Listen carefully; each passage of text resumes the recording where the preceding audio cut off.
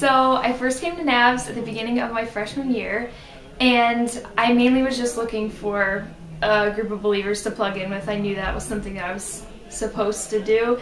So I met a lot of really cool people at the beginning who showed me what it really looks like to live your life for God at this age. And one girl particularly took me kind of under her wing and really started talking to me about God and about what a relationship with Him looks like. And I knew a lot of those things, but it was really cool to just see how God used her and Navs to start really winning my heart and showing me what He looks like in my life.